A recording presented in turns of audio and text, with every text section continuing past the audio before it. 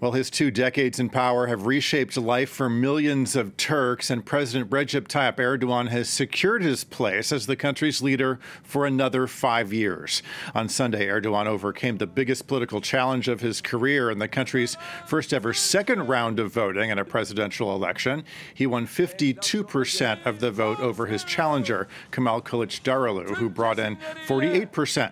That's crossing out of France 24's William Hildebrand in Istanbul. So we just heard the general results there. Will, I know you're poring over the numbers. How did things break down in Istanbul, for example, where you are?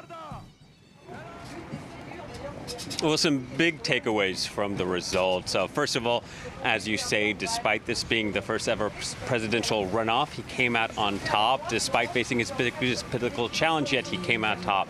Despite an economic crisis that economists say his unorthodox policies make worse, he claimed victory. Now, here in Istanbul, Kemal Kılıçdaroğlu won both rounds. The first round by 190,000 votes, the second round by 350,000 votes. Obviously a different story for the rest of the country and for overseas voters. 1.7 million ballots cast from abroad. 60% of those went to Erdogan. So Recep Tayyip Erdogan starting a third decade in power. Well, what are we hearing, Will, from both Erdogan's camp and from the opposition in terms of official statements in the wake of these results?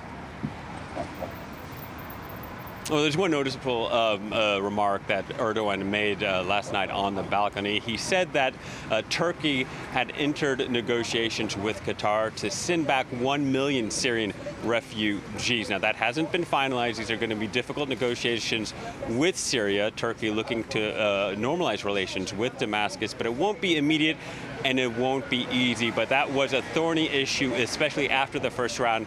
The role of Syrian refugees in the country, believed to have up to 4 million in the country. From the opposition side, the leaders of that Table of Six alliance met last night. We were expecting an official announcement about whether that alliance, this broad-reaching alliance that includes secularists, Islamists, nationalists, and liberals, would stay together. There are local elections coming up in March. A lot of attention being given to this alliance, but there was no official announcement. That suggests that they might not be on the same page yet. We'll have to see what the rest of the day holds.